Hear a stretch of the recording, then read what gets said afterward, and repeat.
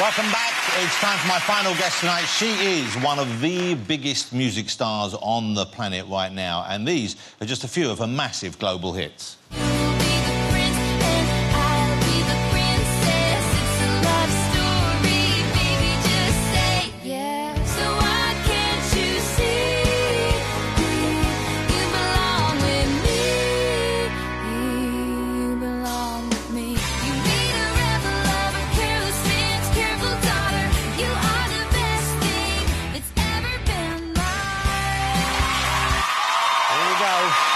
Feel free to go crazy for Taylor Swift.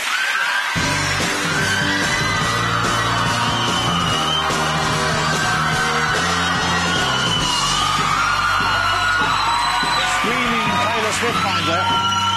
Lovely to have you here. Taylor Swift, ladies and gentlemen. Come and make yourself comfortable. Wow, now we have some young people in screaming every time your name is mentioned.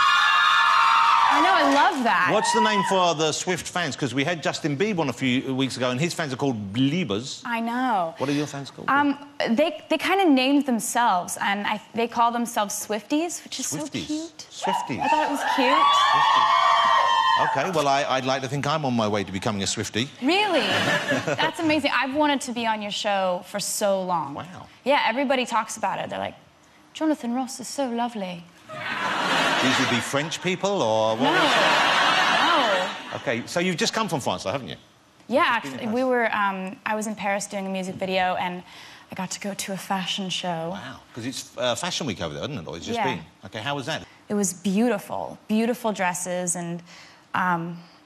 yeah, I knew it was Fashion Week because I was going there for Fashion Week, but you don't realise, like, the models are all there. Of course, because they would be for Fashion Week, but I suppose but you'd forget that on the way, then. But, I didn't realise they were, like, they're all staying in the same hotels as like, people that aren't models. Oh.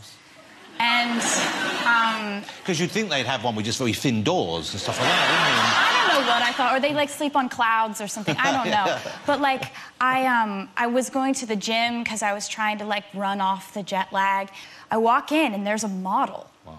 Like, a real one. And she's, like, on the treadmill, right? And she's running, like, faster than a racehorse would run. So like, I don't know, 80 miles an hour, probably. Yeah, they can do that. Yeah. So she's top speed? Top speed, and not breathing heavy at all. Oh. She's like... And I'm on the elliptical, which is kind of like... That's the lazy person's running machine, isn't it? And I hate it. And you can see in my face that I hate it, and you can hear that I hate it, and I'm like... And she keeps running like that for, like, 30 minutes. Wow.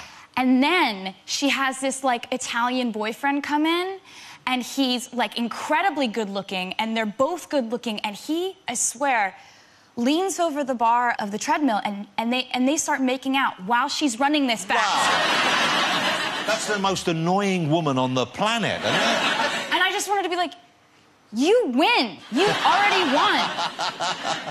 But look at you, there's nothing of you. You're like a model as well, and you've done modelling work, I guess, haven't you, Taylor? No, yeah, no, come I on. haven't. That's nice of you. I can't run like they do. Taylor, honestly, you're not bad looking. Honestly, I wouldn't just say that. Thank you for saying that. When you travel these places, do you have friends and family with you, or is it very much just a kind of a professional thing? Well, I don't really see my family if I don't have them come along sometimes. So I'll be like, hey, Dad, you come on this trip. Hey, Mom, come on this trip.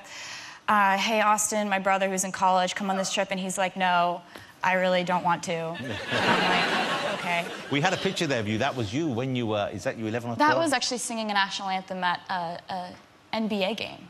So you knew you had a voice, I guess. You just had to persuade the rest of the world. You had to get out there. So you were 11, 12 when you started. How long did it take you to get the interest from the business? How long before you got signed by someone? I was like 14 when I got a publishing deal for my songwriting.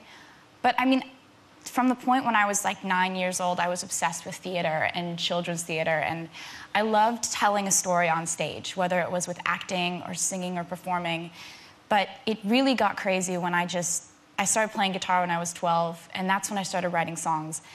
And that's kind of the point where it became all I wanted to do. I know you write quite a lot about songs, and you don't necessarily go into specifics, but a lot of Taylor's songs are about breakups. Yes. And relationships. Yes. And you seem, if you don't mind me saying so, you seem to have had more than your fair share of breakups. Yeah. There have been a few. Who are you seeing at the moment? I don't really talk about that. I just Well, why not? What's wrong with you? What, are you ashamed of him? What is he, a weird-looking fella? Oh, no.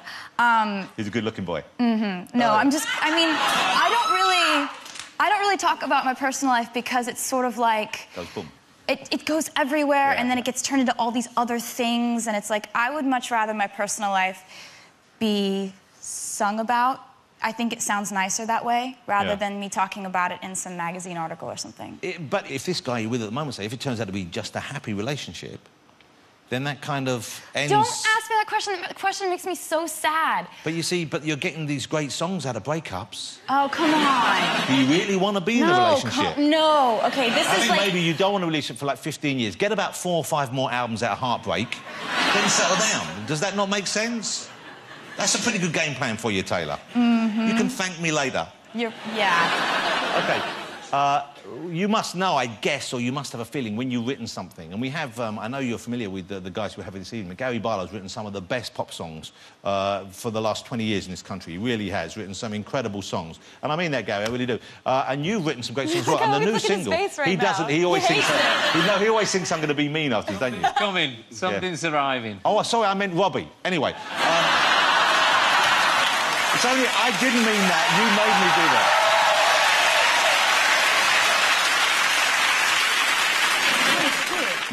He's not cute. He's old enough to be your father. No, I meant the flirtation. Between me and Gary? Yeah. I know.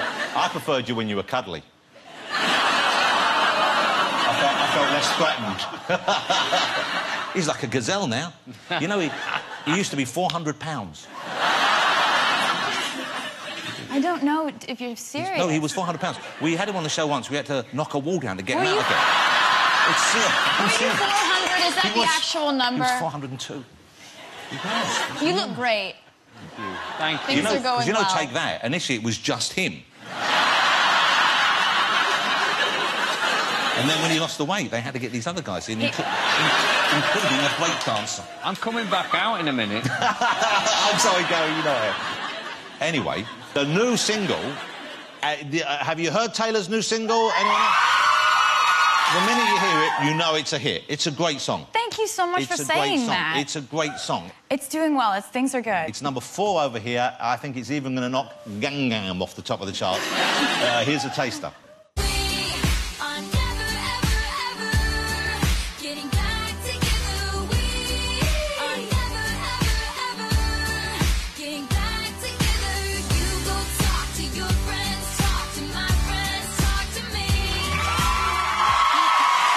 Immediately catchy. The first time you hear it, you're singing it. What a great song. Thank you. And that is about, I guess, a breakup. A specific breakup? Yes. Not like a compilation of all of them. No, because you've had a few, as we've said. Which, the most recent one or one of the older ones? See, you could do that. Just store them all, and occasionally, when you need a breakup, go back to one of the old ones again. I've thought about that. Okay. You just stockpile all the pain, and you just draw from it later. Do you think, Taylor, that you... And I don't know whether you feel you have fallen in love, and I'm not going to ask that, but do you think that you do maybe get into a relationship too readily? Do you give too much of yourself too soon? Would that be why this keeps happening? I don't know why people think that. People think that about me. That's like, I think... Because you've had so many breakups, that's why.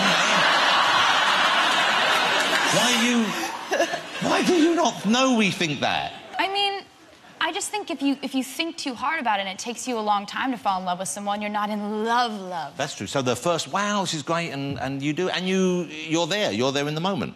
Yeah. That's a lovely thing. Yeah, I have a lot of rules placed on my life, and I just choose not to apply rules to love. Well, that's, I think, in a way, a very sane way to proceed, even though it does leave you open to, let's face it, more hit singles. Yeah, that's the downside of it. Stephen, don't you shake your head at me like a wise old puffin. How lovely to have you here. Taylor's new album, Red, is out, I think, on the 22nd of October. And there's a lovely photograph on the cover right there. A super talent and a great guest. Ladies and gentlemen, the fabulous Taylor Swift. Thank you so much. Thank you to all my guests tonight. Of course, Taylor Swift, Stephen Fry, Nicole, Dermot and Gary from The X Factor. Join me next week when I'll be joined by David Walliams, Stacey Solomon will be here, and Ed Sheeran, who I know who you know, will be chatting and performing live. But now